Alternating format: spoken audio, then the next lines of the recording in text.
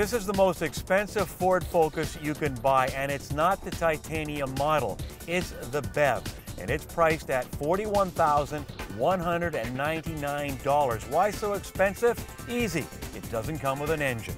The Focus is a battery electric vehicle, as in BEV. Unlike its competitors, the Chevy Volt, Nissan Leaf, and the Mitsubishi i-MiEV, all standalone vehicles, the Focus BEV is for all intents and purposes just another Focus.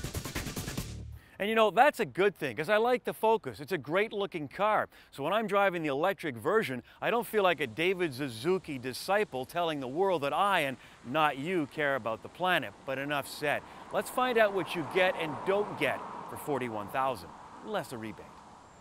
Now, I've spent only a few days behind the wheel, mostly around town, where this vehicle belongs. But I did take it on the highway, and that's when the range anxiety really kicks in.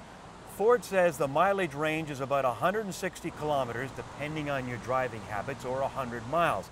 But we all know that that was calculated not in real-world conditions. Bottom line, though, it's a great ride. But, and yes, you knew a but was coming, since this is a Focus, where do you put the battery? In the trunk, where you normally put your luggage. Not good. Fold the seats down? Not good.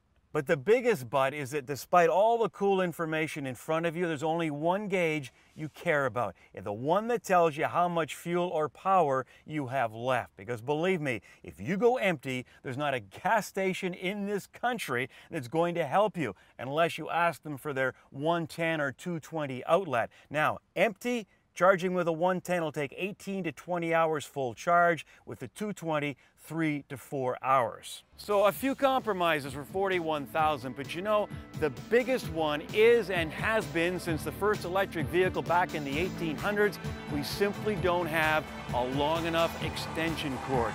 Yes, you can get from A to B and back to A, but it's going to take a lot of planning and a lot of stress.